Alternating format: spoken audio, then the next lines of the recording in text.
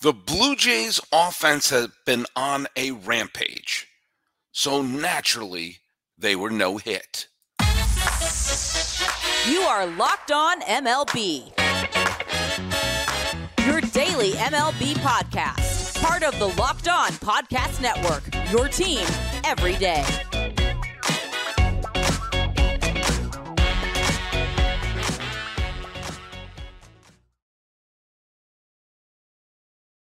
Hello, baseball fans, and welcome to Locked On MLB, part of the Locked On Podcast Network, where it's your team every day.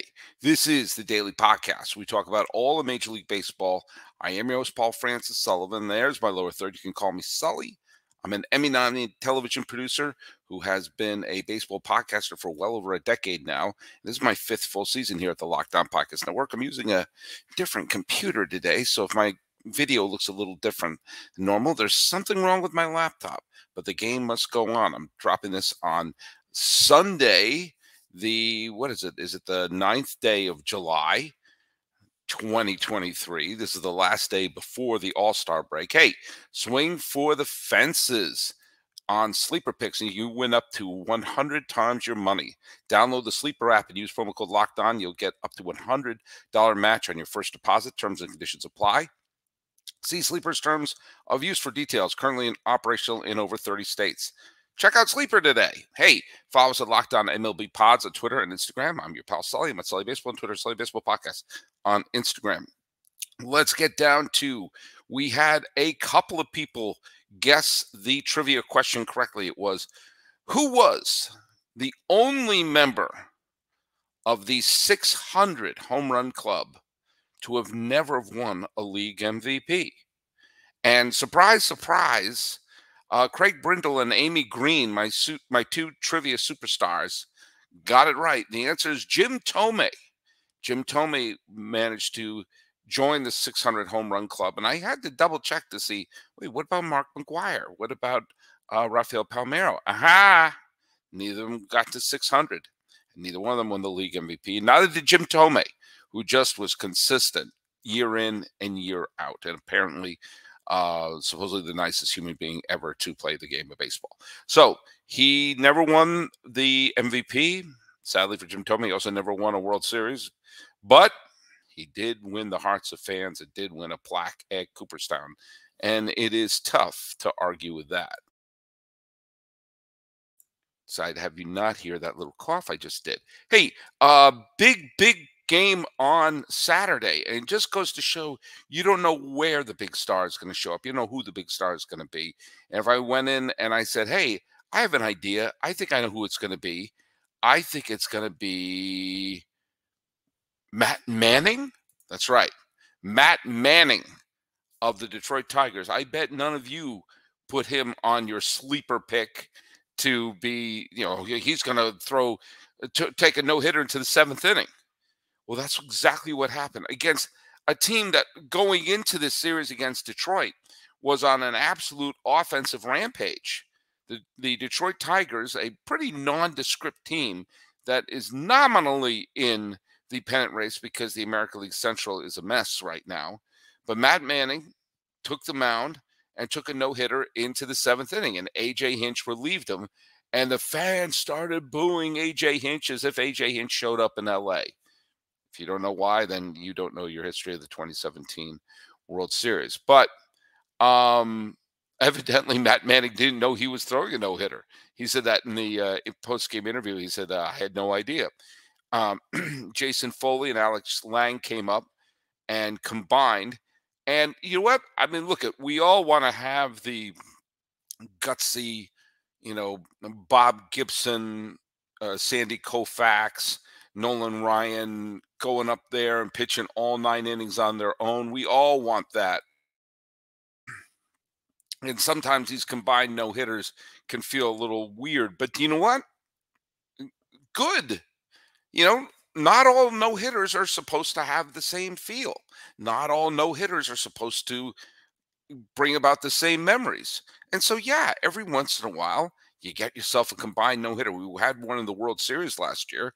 Would it have been cool if Christian Javier pitched all 9 innings and joined Don Larson? Sure. But you know what? It was more important for the Astros to win that game. Today, who knows if Matt Manning continued to pitch deep into the ball game and started to lose it, and suddenly the Blue Jays bats woke up. You know what? Maybe that would have been a bad situation and turned Matt Manning's wonderful outing into a loss. And lest we forget, the Blue Jays are still kind of sort of in this thing. They're one of the wild card teams, and they were a full game ahead of the New York Yankees.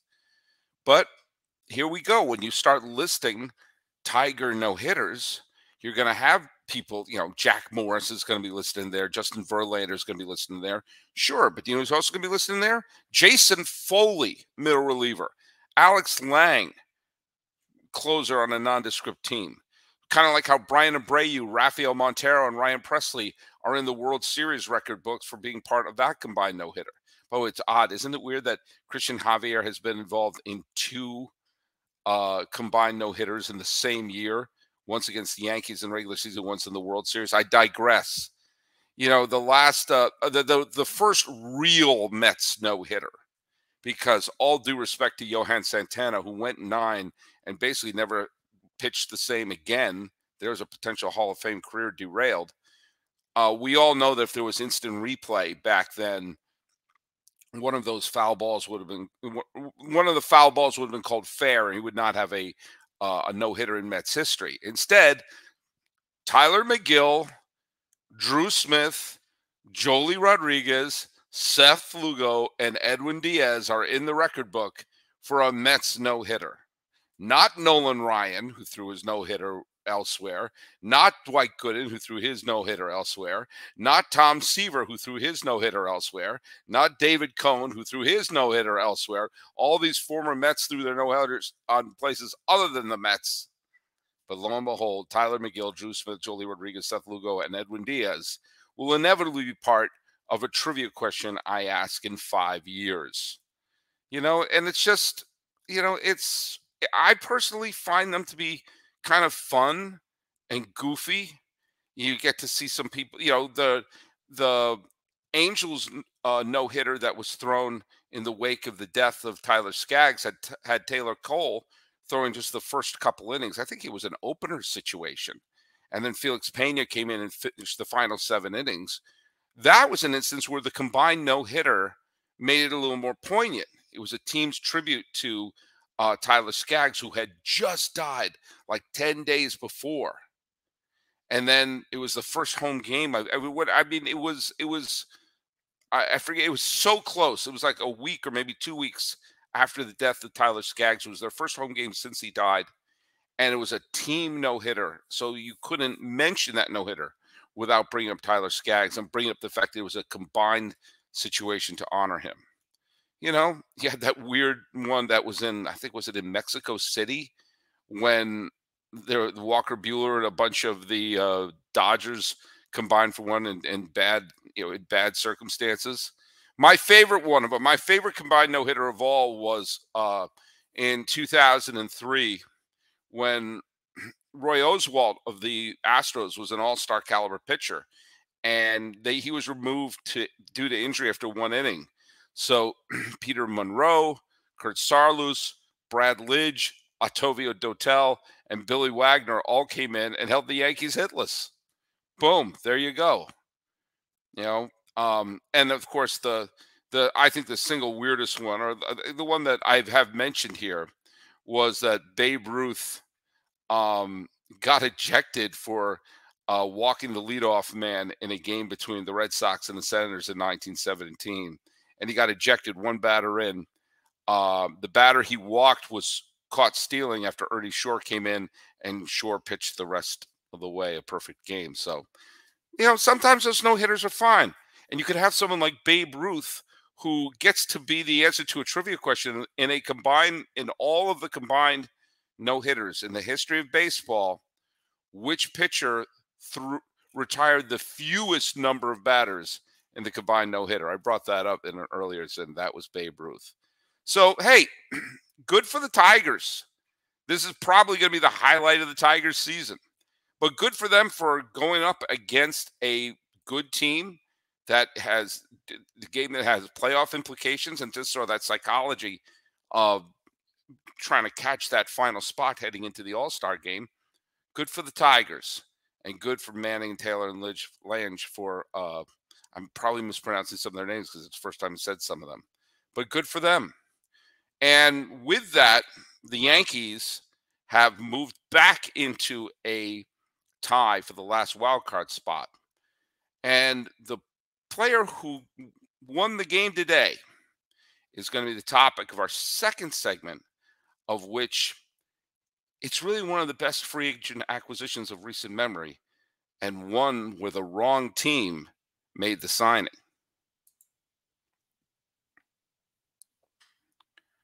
This episode is sponsored by BetterHelp. Like everyone, I've had some hard moments over the last few years. The death of my dad, uncertainty with my job, just many things that can make life, let's face it, a little overwhelming. And the pathway to deal with a road that's filled with roadblocks, it's not always that clear. Trying to find that path on your own is not always the right thing to do. Therapy has helped me navigate the waters in life that are sometimes pretty rough. And therapy has helped me articulate my worries, sometimes challenge my preconceptions, and many times it's been helpful just to get my concerns off my chest. If you're thinking about starting therapy, why not give BetterHelp a try? It's entirely online. It's designed for your convenience, and you can work it around your schedule. Just fill out a brief questionnaire and get matched with a licensed therapist. And you can switch therapists at any time at no additional charge. Let therapy be your map with BetterHelp. Visit BetterHelp.com/LockedOnMLB for 10% off your first month. That's BetterHelp, HELP.com/LockedOnMLB. I think I coughed right there. Forgive me. Gerrit Cole. Let's be honest about Gerrit Cole. You know, I've been one to bash the Yankees' construction of this team. I've been one to criticize Brian Cashman. But let's give credit when credit is due. Gerrit Cole, who pitched wonderfully, pitched in the 8th inning today against Chicago, coming off a day where the Yankees, very clearly need help in their starting rotation. They got a solid start from Carlos Rodon the other day to make up for the massive disaster which has been Luis Severino recently. Say that 3 times fast. But the Yankees lost when they got shut out by Jameson Taillon, of all people, former Yankee himself. But Gerrit Cole took the ball today, and it looked pretty close at the beginning. It was 2-1 after 3, but then the Yankees, and led by Giancarlo Stanton, who has, not been great this year. I mean, you can't just focus on batting average. But the fact that his batting average, even with his tremendous day, has been 208. His OPS is only 716. This is not what they need. But he hit 2 home runs today, raising his total to 9. And he led the offense for the day. Got on base 3 times.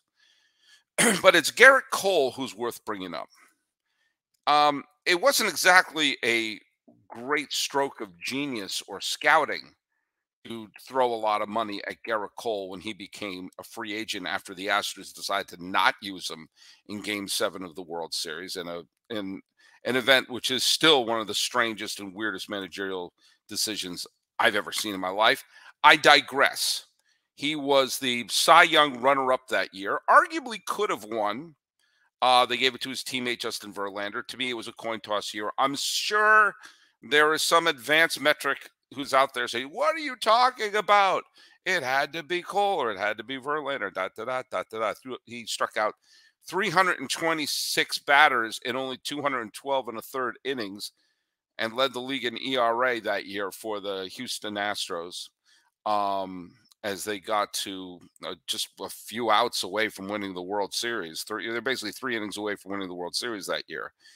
And after that debacle in Game 7 where I think I pitched that game for the Astros, but they would not use Gerrit Cole, he became a free agent. And since then, he has played 3 years. This is his 4th season with the Yankees. The first season, the truncated COVID year, finished 4th in the Cy Young vote. It's tough to judge anything from that year, but he still had the great strikeout to walk ratio, pitched a lot of innings. Lost a couple of key games in the postseason, but was seemed to be as advertised.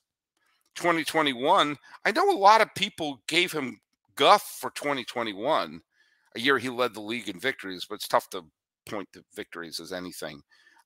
Did lead the league in complete games and actually finished second at the Cy Young Award vote.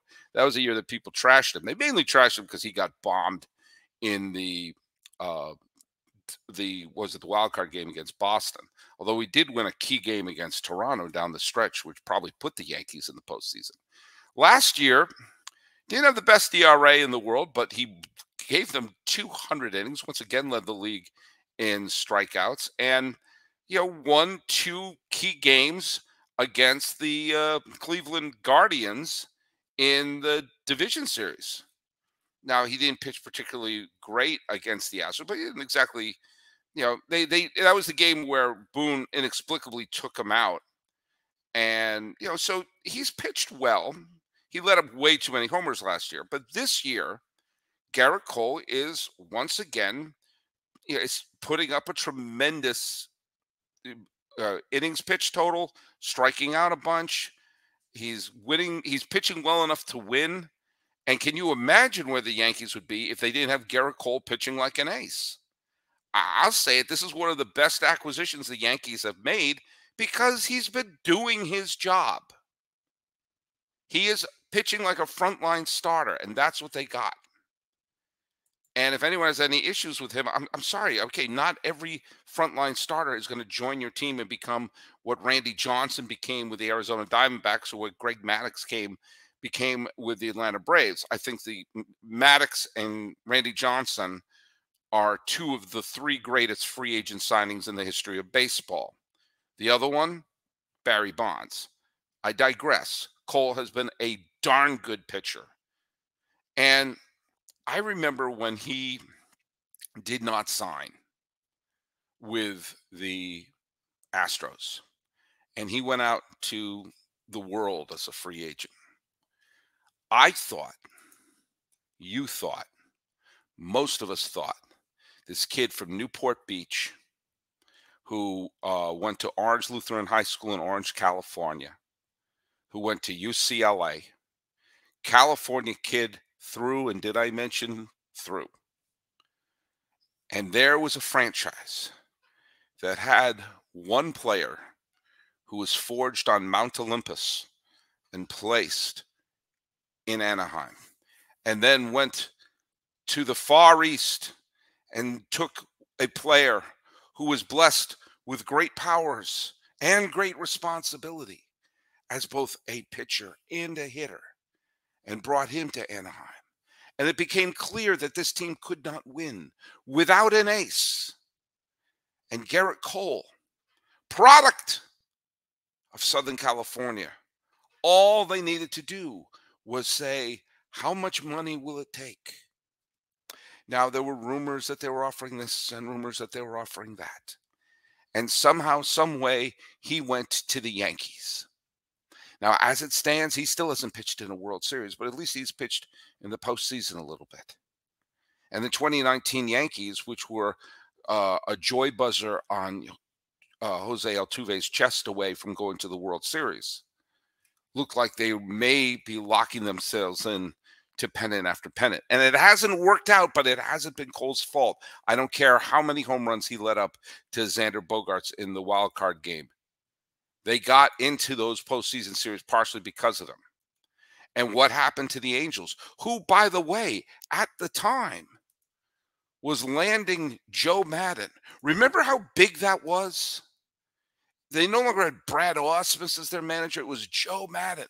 Joe freaking Maddon, who took the Tampa Bay Rays when they were awful to the World Series. He took the Cubs to win a World Series, something that Leo DeRocher and Lou Piniella and all these, Dusty Baker, all these other managers couldn't do it. Joe Maddon did it. Now he was going back to the organization where he began as a lieutenant of Mike Scioscia, and he was handed the car keys with Shohei Ohtani, who was recovering from injury at the time. But still, and Mike Trout. And what they needed to do was bring a GD ace onto that team. All they had to do was say, how many dump trucks of money do we have to drop in front of your freaking home? And they didn't do that. I'm sure they offered him a lot.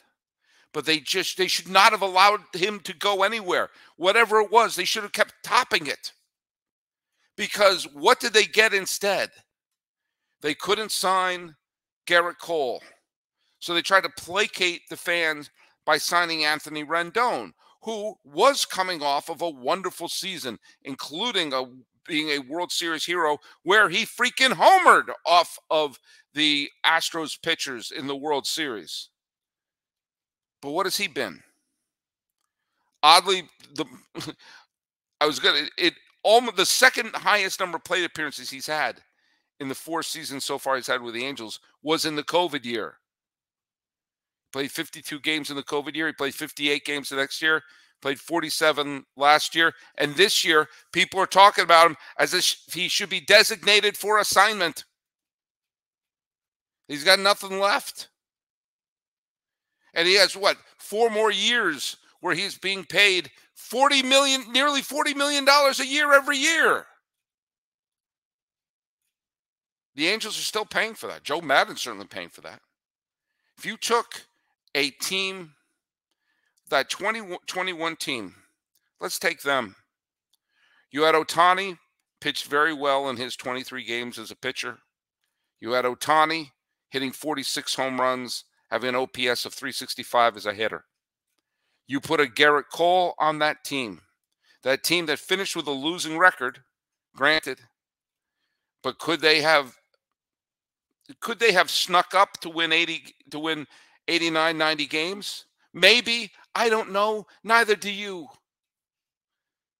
But the decision to not just hand in the sun, the moon, the stars has come back to bite them in the proverbial buttocks. And here we are. And now we're looking at an Angels team. Now, granted, not all the games have been played so far on Saturday when I'm recording this. But the fact of the matter is, there is a distinct possibility that the Angels are going to be going into the All-Star break. Best case scenario is they go into the All-Star break 2 games above 500. What's probably going to happen is they'll go in at 500. 7 games out and nominally in the wild card race. And it's probably going to cost them Shohei Ohtani. Because why the heck would he come back to this team? The Angels have been sputtering since Mike Trout got hurt. Why would he go back to this team? He would have if they had signed Cole. And they're still paying for not paying.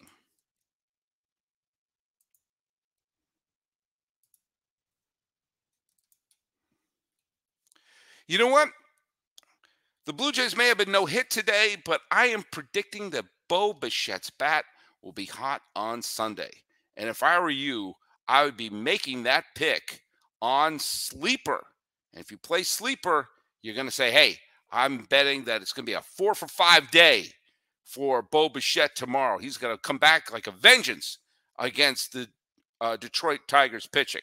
Now, what is Sleeper, you may ask?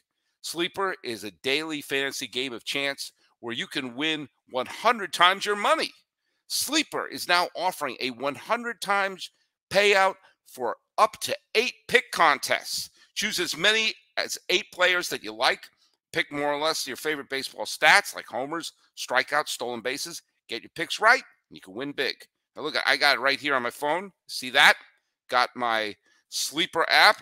And you can see all the different players you can pick and make your predictions and make your pick. And I'm going to go right in there and say, Bo Bichette, 4 hits. Boom. You got safe, fast withdrawals when you win. And I'm going to win. And I'm going to win so much, I am going to buy that house in Hawaii and say aloha from now on. That's what I'm going to do. So use promo code LOCKEDON. You get up to a $100 match on your first deposit. Terms and conditions do apply. See Sleeper's terms of use for details. Currently operational in 30 states, so check out Sleeper today.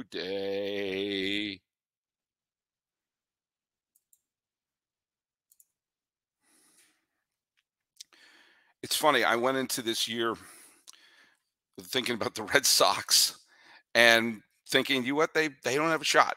And I had a couple low key wishes for the team. I wanted them to develop a couple of new players.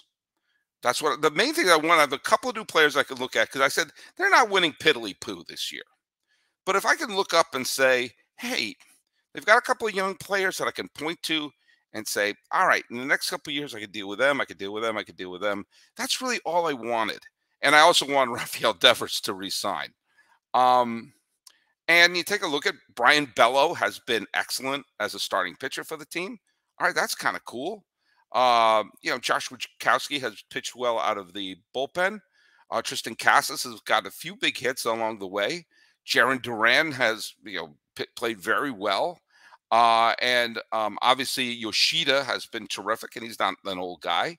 And Verdugo has finally found his stroke, and that's pretty cool. And if I looked at that and said, yeah, all that's true, and all right, they're a last place team, I kind of expected that, but at least I know going into 2024, a couple of holes have been filled within. And I was that's how I was sort of taking this whole year. Think, well, you know what? They're not going to do anything this year, but give me a little bit of hope. And I talked about that the other day when I was talking about how one of the things that a baseball team owes its fan base is a sense of, hey, we may not be winning this year, but we got a plan.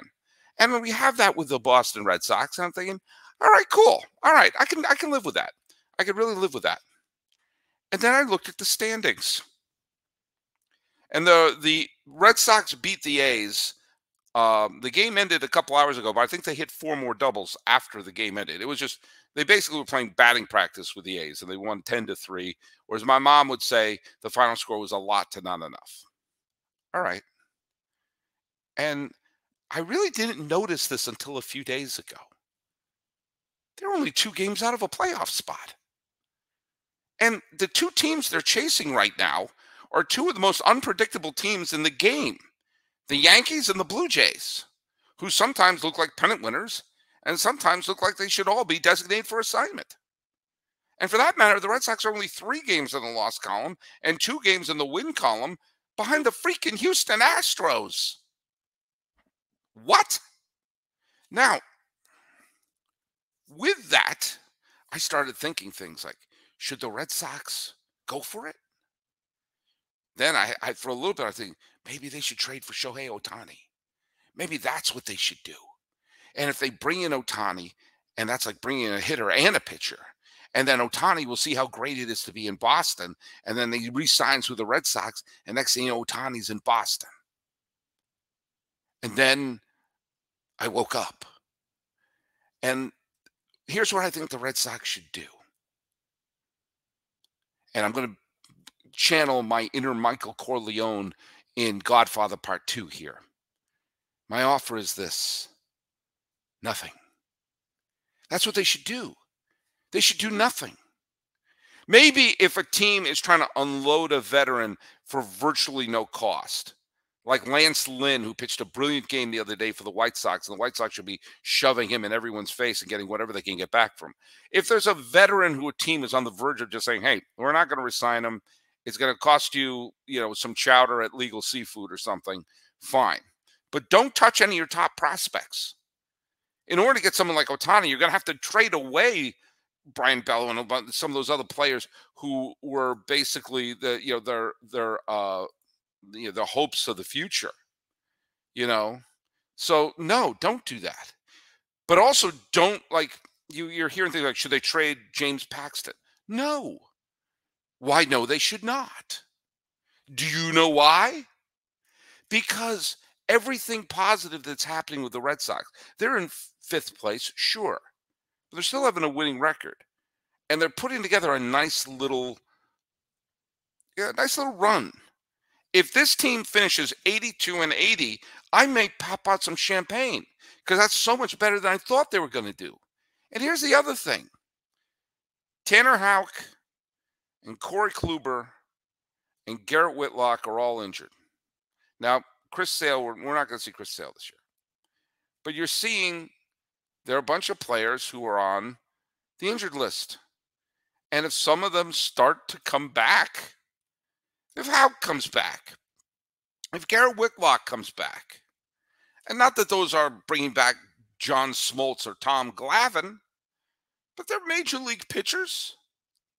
And if they come back and Nick Pivetta continues to pitch sort of in this weird long relief role, and if they continue to get some good starts from James Paxton, and maybe Joe Jock can figure out what he's doing in the bullpen, who knows?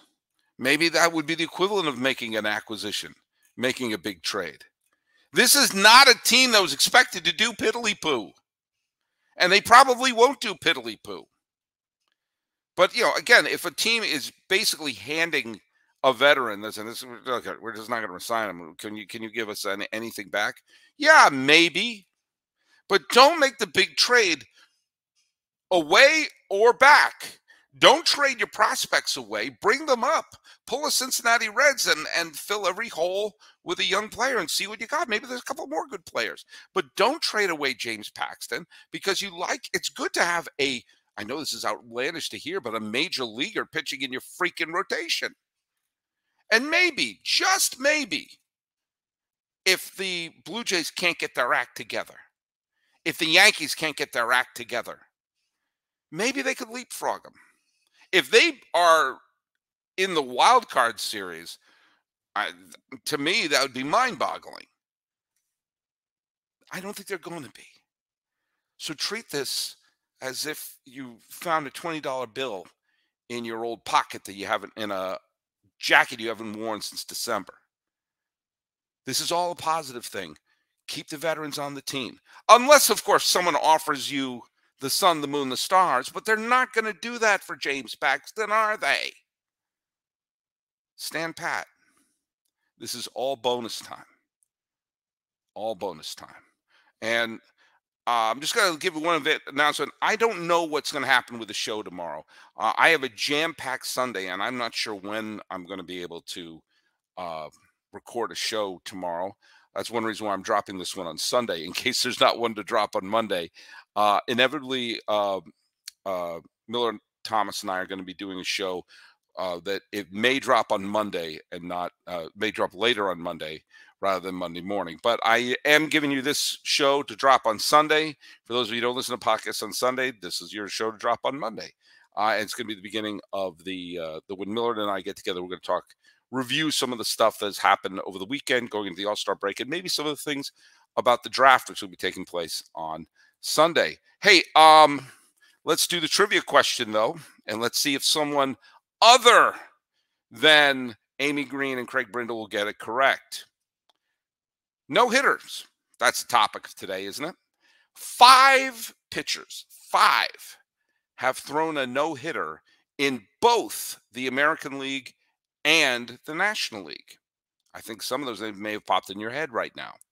But of the 5 pitchers to have thrown a no-hitter in the American League and National League, only one is not in the Hall of Fame. Who is the only non-Hall of Famer to throw a no-hitter in the American League and the National League? Name them. And I guarantee you, Craig Brindle and Amy Green are running to their screen right now because they know the answer. Let's see if someone else knows it too. All right, folks. Well, the new computer, crazy day, dropping a podcast today. This has been Locked On MLB for Sunday, the 9th day of July, 2023. I am your host, Paul Francis Sullivan. Please call me Sully.